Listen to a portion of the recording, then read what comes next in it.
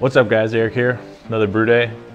Today we're brewing a Kolsch. That's not has anything to do with today's video. Today's video we're actually talking about fermenting, and we're gonna ferment in this old refrigerator, or it's a chest freezer.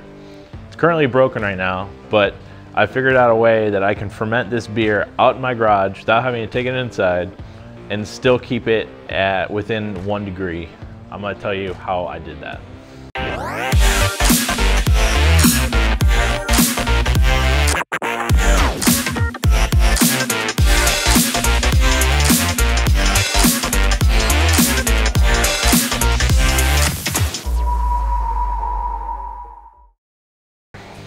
Woo!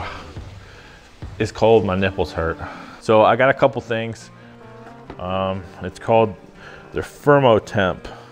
It's about $32 on Amazon. I think you can get it off of Northern Brewer for like $29 if you want to wait for shipping, but it took me a day to get each of these. So this is gonna wrap around the fermenter, and then I have an ink bird here that's gonna control this. I was able to keep this for fermenter just with water in it for about 3 days. I was able to keep it at within 1 degree. Now the chest freezer is currently broken, so it doesn't turn on. So here in Indiana, it's about 32 degrees right now. It might be a little bit colder. My thought is, as long as it stays in a cold temperature, about 32, 35 degrees, all I have to worry about is heating my fermenter up. So my thought is, as long as that temperature stays cool, I can ferment out here, even a lager, in this broken freezer. Now, hopefully I can get this freezer up and running in time when the temperature kind of, shoots back up here in a couple months. But I think I have a couple months left of cold weather, so I think this is gonna be perfect. And we'll see how it does, but that's kind of like the setup right now. All right, so we gotta talk about some things. First, I chilled my beer down. It's not to temp yet, but I'm gonna let it get down to temp. Now, the first thing is, you saw me put bungee cords around the fermenter. That serves two purposes. One, it keeps the lid of the big mouth bubbler on, because the big mouth bubbler is notorious for shooting the lid off. Second, it also keeps the fermentation around the fermenter so it doesn't move, and it's right up against the fermenter, and that helps just keep that heat concentrated on that area. So we have an airlock that has a blow-off tube attached to it. I have my temperature probe going to from my ink bird. Then I have both of the bungee cords going over the fermenter, and then I have the fermentation tucked around the fermenter itself, and then both of these will run out of the freezer, and that's going to control the temp of the fermenter. We're going to let it get down to temp, and I'm going to come back out here in probably an hour or so and pitch the yeast. So I'm going to have to take most of this stuff off, but for right now it's going to monitor what it is. It's cooled down to about 55 degrees, which is exactly where I want it.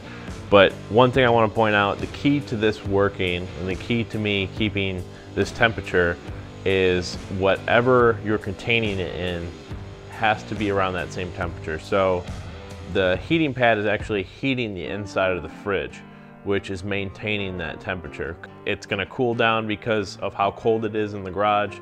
It's actually 35 degrees in my garage right now. So we're gonna get this, we're gonna get my yeast starter going, put it into the fermenter. I'll give you an update maybe later about how this goes. I don't know, we'll see.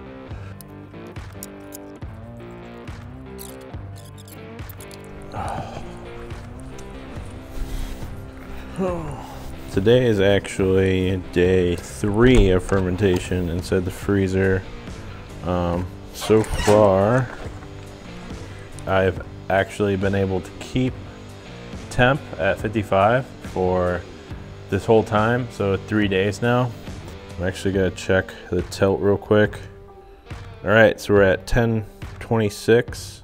It says my fermenter's at 56 degrees, so that's a little high, but that's still fine. It's a Kolsch, so it's It's supposed to ferment at a hotter, at a hotter temperature, but also it's German lager yeast, so it's actually supposed to be fermenting at 55 degrees.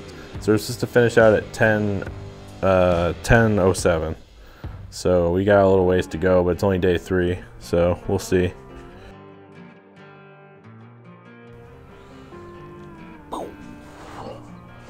All right, what's up, guys? Back at 2 weeks after fermentation is complete. I did a diacetyl rest. I actually raised my temperature up to 60 degrees for 4 days.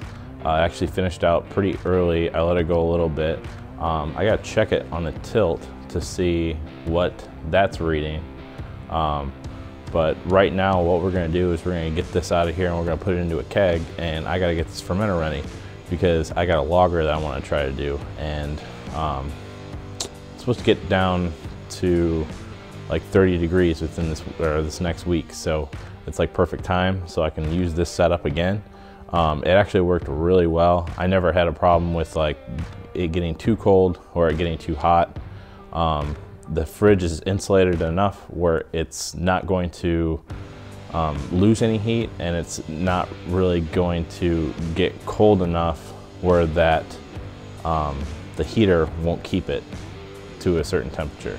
Okay, so right now my tilt, which our gravity was supposed to be 1009, I think. So we got 1008, and it is currently at 61 degrees. I've already sanitized this keg. It's all ready to go.